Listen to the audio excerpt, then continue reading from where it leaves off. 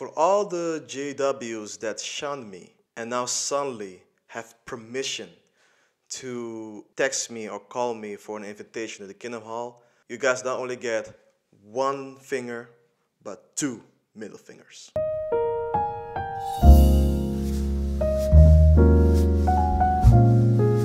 Okay, for those who don't know, the Jehovah's Witnesses have changed their shunning policy. They're still shunning, but they only changed it slightly, right? For those who don't know, Jehovah's Witnesses have a practice that if you if you were a member and you leave or you break the rules, one of those many silly rules that they have, and you get shunned. Many lose family members because of the lost contact with family members. In some extreme cases, brings to suicide.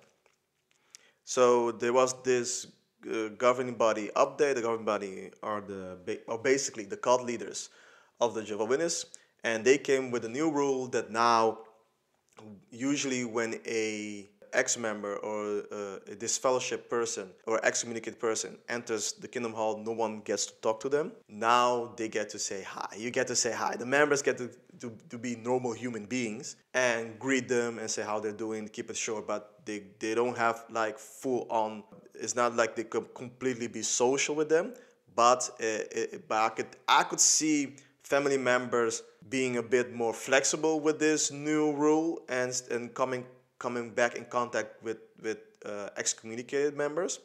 But anyways, this is kind of like a big deal. Now, there's only one exception though. There's only one exception. The activists like me who are activists, they still don't contact.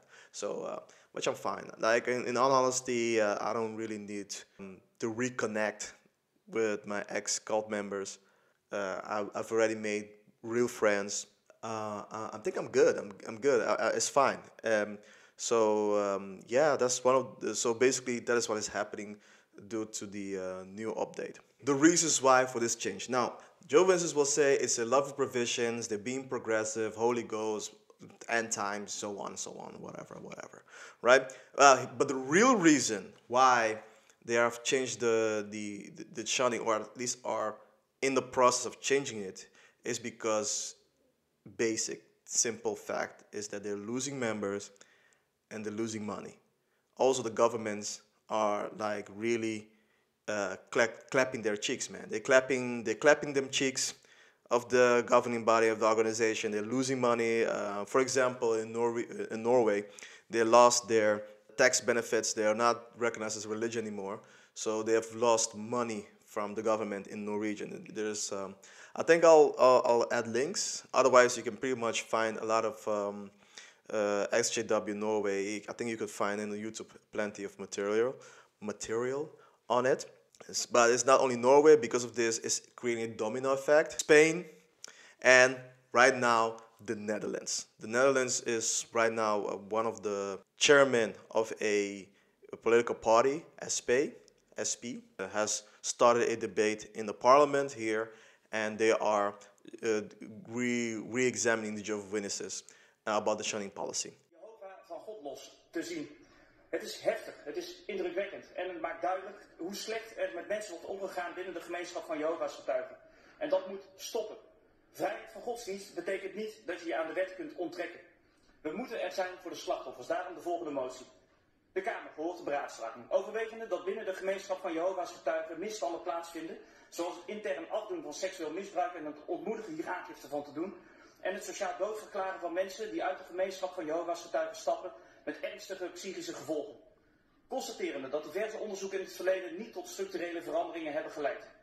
Spreekt uit dat de wet geldt voor iedereen en dat een beroep op vrijheid van godsdienst of levensovertuiging niet met zich meebrengt dat er vrijheid is om seksueel misbruik onder het tapijt te vegen en intern af te doen, en dat de vrijheid van godsdienst juist ook met zich meebrengt de vrijheid om niet langer te geloven of deel uit te maken van een geloofsgemeenschap. Verzoekt de regering te bezien wat er concreet gedaan kan worden voor slachtoffers van deze misstanden van misbruik en sociaal doodverklaren en met voorstellen naar de Kamer te komen. Verzoekt de regering voorts naar effectieve manieren te zoeken om deze praktijken binnen besloten gemeenschappen te stoppen om nieuwe slachtoffers te... So, they're right now, the Jehovah's are like right now getting pressured by us activists. They're being pressured by the government. They're being pressured by the common people of, in the public. Everybody's now looking at them, going like, "Huh, what are they doing?" So now they're trying to change things so that they can stay relevant. Because if they don't change, they'll go bankrupt, and that's the reality. Jehovah's Witnesses, the organization, the Watchtower, is not a religion. It's just a printing press company that acts like a religion, and you can see it behaves like a company because it's more interested in making money rather than the health benefits or the well-being of their members. Now, for some witnesses, there's some in the SJW that thinks nothing has changed. This is big. This is big. I honestly think, maybe I'm being naive, maybe I'm too optimistic, but I honestly think this is big because in this 100-year history of Jehovah's, this is a big deal because if you have asked me at least a few years ago, I wouldn't, and told me that Jehovah's will soften up the shunning, I wouldn't believe you. If you told me that they would permit beards, I wouldn't believe you. They even start now. Sisters in the congregation can wear slacks; they don't have to wear skirts. They're changing. It's just, to be honest, all these small changes are just, it's a joke. And to be honest, it's kind of insulting to think that that's the reason why I left, or what are the many reasons, one of the reasons why exJWs have left this cult. It's silly. It's not because of the facial hair or because we don't get to wear skirts as the sisters. I mean, the sisters don't get to wear pants. Now I can do whatever I want now. I can now, I can grow a beard if I want to now. I can shave it. It doesn't. So why do I really have to be a Jehovah's so I could get to have facial hair? It's just silly.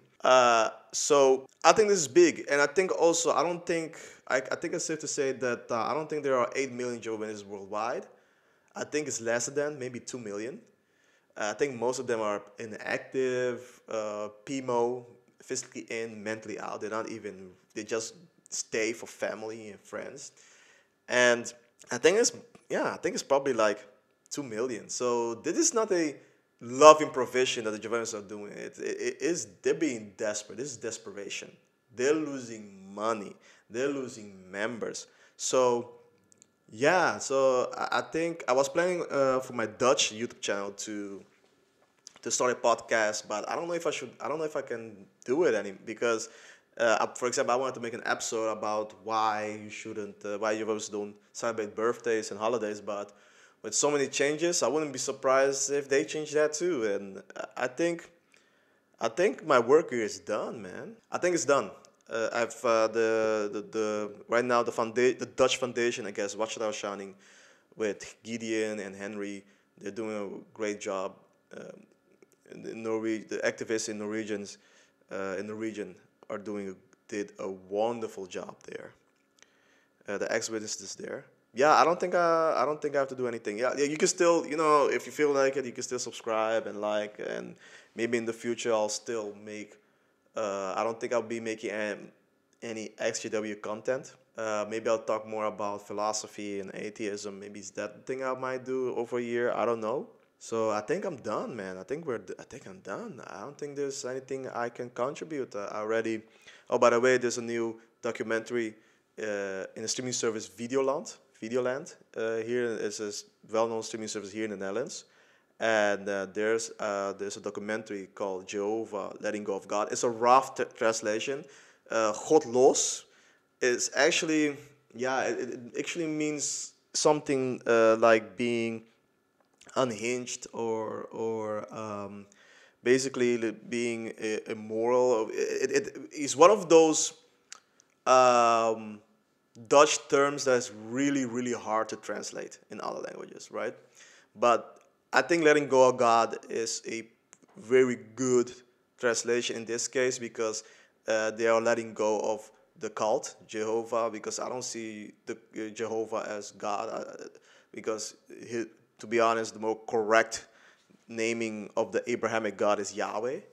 So letting go of Jehovah, letting go of, in this case, of God, is letting go of the cult. But yeah, I think I'm done, man. I think I'll be. I think because even now, right now, I'm having a hard time starting this video. I hardly even have time to do this, to be honest, because I'm so busy with my company. I've been starting doing investments.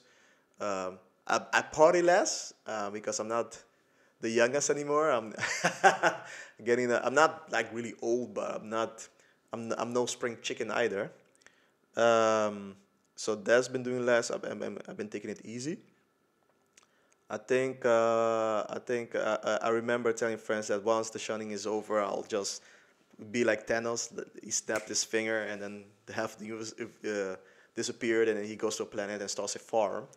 In my case, I won't start a farm. I think I'll start a. I think I'll just live in the Caribbean. I think I'll. I'm right now saving money to buy a house in Curacao, maybe Aruba, maybe even both. I'll see. I'll see how it goes. Yeah, I think I'm good, man. I think my work here is done. The cult. This is the beginning of the end. Like I know a lot of things. Nothing's changed. Yada yada. Look, man. This. I'm happy for the new generation. They don't have to suffer what I suffered, right? They don't have to go through the shunning process. At least it'll be more humane, even though they should completely remove it. But the fact that I get to contribute because this is a team effort. I didn't do this alone, obviously, right? There's a lot of exJW businesses, a lot of exJW activists on YouTube that inspired me, and I have to admit, yeah, a lot of you have inspired me to make these videos, and now I don't think I need to do this anymore. I think I could just move on now. I can live my life and live in my cute little house in the on a Caribbean island. I think that's what I'm gonna do. That's gonna be my end goal. And yeah, yeah, can't wait. Anyways, once again, for the ones that have been this fellowship, this is not coming from the kindness, as you probably know. This is not coming from the kindness of the governing body's heart. This is just money. Take good care, please, of yourself. And yeah, have a nice day. Hey, it's me again. I forgot to mention one thing. Oh, I didn't forget. It's a new update. While before I recorded this video, so by the way, I'm gonna warn you. This podcast is gonna be a little podcasty. It's gonna be a little rambling. Gonna ramble a bit, but I'll try to make it as coherent as possible. So I got the news that my language group will be removed in April. Just so upcoming month. This of this podcast. I call it podcast, but I mean YouTube video. But it feels like a podcast right now. So yeah, they will remove the language group. Now, for those who don't know, many congregations have a language group. That so it could be Spanish, it could be other. And here in the Netherlands, in the city that I live in, we had what you have the Caribbean from Curacao. You have the language Papiamento. So we had the Papiamento language group. So I heard that it's gonna be removed, and I wouldn't lie if I said that that I play a big role in it. I think I play a big role in it. I'm taking all the credit if I want. If I could, I will take all the credit, but I can't fully take all the credit. But I did play a big role because once, long story short, when I got excommunicated, I was very loud. I made a YouTube video. I sent it to friends, social media, and all the ones that were willing to listen to me. That was because I was a very active JW. I was a very active JW. I even became a ministerial servant. So so a lot of apparently there were some who did not agree with me being excommunicated. It got to the point that one member especially that I even baptized and gave Bible study, he just moved to another congregation because he was like, he didn't like the way they talked about me. And so, and the fact that it was a very small group, very few brothers, obviously. So me not coming back pretty much put a big dent in that group. And because I already had a feeling, because I don't know if I told this story before, but I'll say it now. I remember walking away from the supermarket, and there was this small, I think a Toyota Aygo, stopped next to a roundabout. And it was one of those elders, one of the elders from a judicial committee that wanted to really speak to me. And his tone, the way he spoke, he was like, "Hey Yuri," he said it in Parlement, like, can I call you? And I expected to be very angry at him, maybe even shout him or curse him out. But when I saw him, all I saw was a old man, just a man, not an elder anymore. Because by then I already did a lot of research and realized this was a cult. And I looked at him and I said quietly, I said it nicely, I said, no need, and I just walked away. But looking back, it makes sense now, because I think they knew that the language group was in trouble, me being gone. And that hunch that I had was correct. So, and now my mom told me, and my mom, she's now physically and mentally questioning.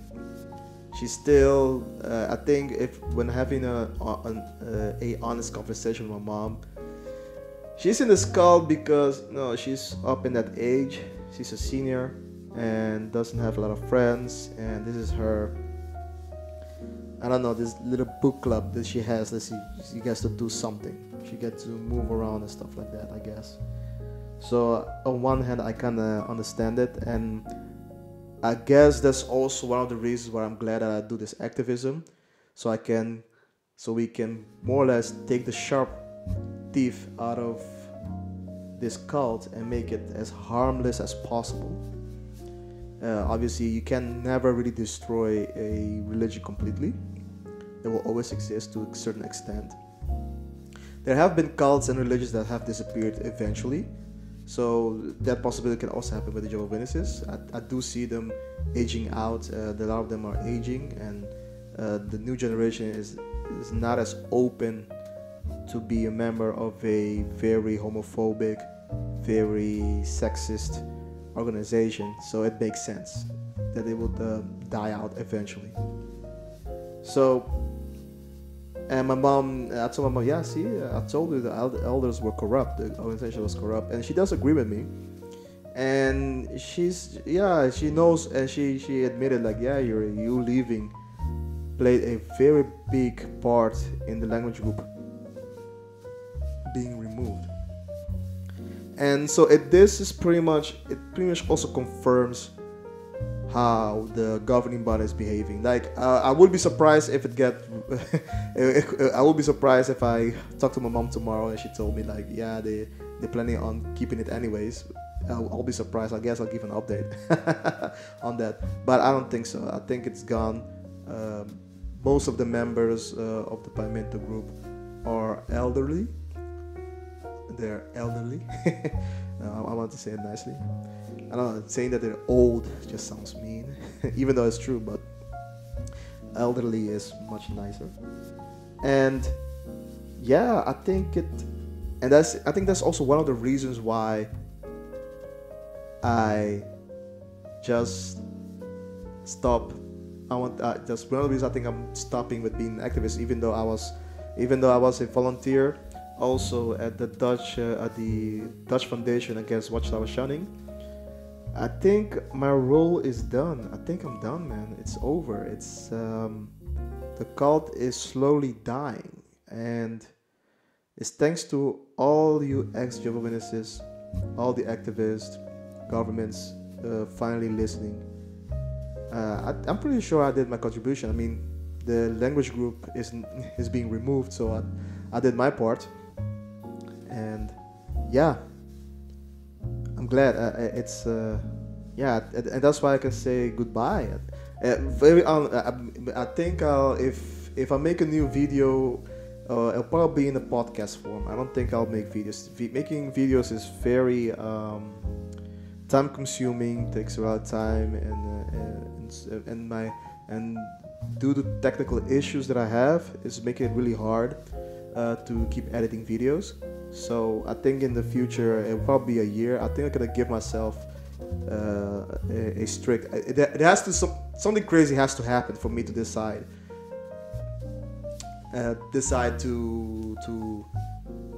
to make another video. Like if like next month they announce, okay guys, you know what, no more shunning. I'll probably go like, okay, guess I'll make another video about it.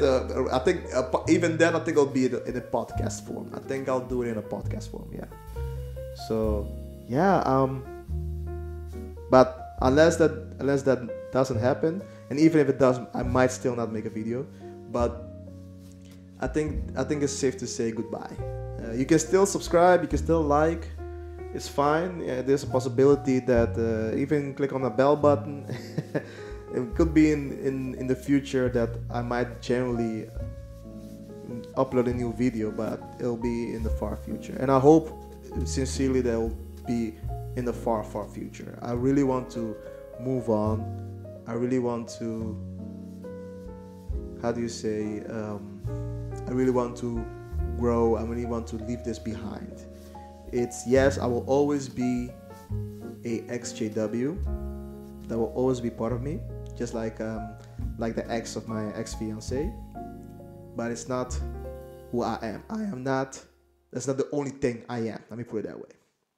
That's not the only thing I am. I am a human being with a lot of ambitions and ideas and creativity, and I really want to express all those things. So, anyways, I hope you enjoy this small little podcast section. I'll make sure to put some nice. I think I'll put some nice video images of Curacao while doing this, and so you can enjoy it. But that's my plan. Eventually, I really want to live on a Caribbean island in my old days. I'm looking forward to it. So for all the exJWs, just wanted to say, there's a life after Watchtower. It's dying. It's over. There's justice in the universe. I say right now, enjoy your life, move on, and I wish you sincerely the best.